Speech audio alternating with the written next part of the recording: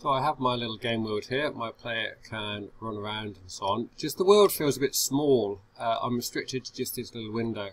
I can make the window a bit bigger. I can't make it much bigger.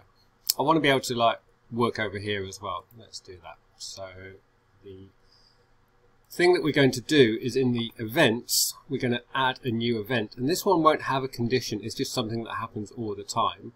The action is that the player, is that right? No, it's under other actions, isn't it? It's under other actions, layers and cameras. I can center the camera on an object and I have to choose the object, which is the player. So I click OK on that, hit play, and I've got a bit more room to work with. So that's great because I can now zoom out a bit and have some more space to run and jump. A couple of issues I noticed though. Well, one very specific issue is that my 0 for the number of coins I've counted is stuck up the top there. We're going to use a layer to make it just always in front of us. So I've got the layers window open. If you can't see it, then click this button here, open the layers editor. I'm going to add a layer and I'm going to give it a name.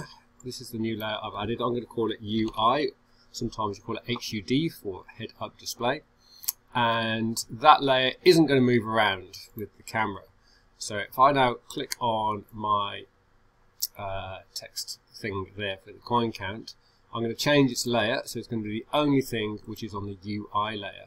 And you can see that if I hide and unhide things. So hiding and unhiding each layer in turn, I can see there's only one item on that layer. It should give me the desired effect. Yep, that 0 is staying up in the top left corner now. I'm happy with that.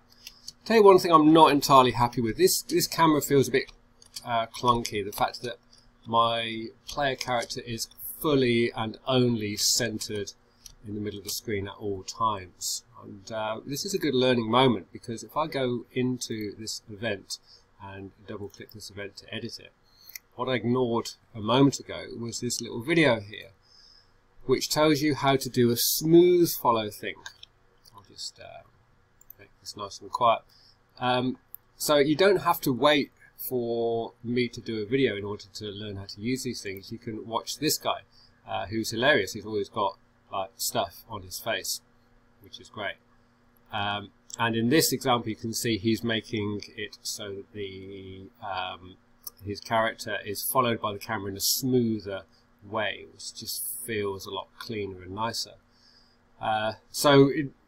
This is a very standard thing to do, is to try and learn from this, and I'm sure you do it with my videos as well. You kind of scrub ahead and find the bit where it's got the information about what he actually does, and we can see it right here. It says change the X position by and change the Y position by.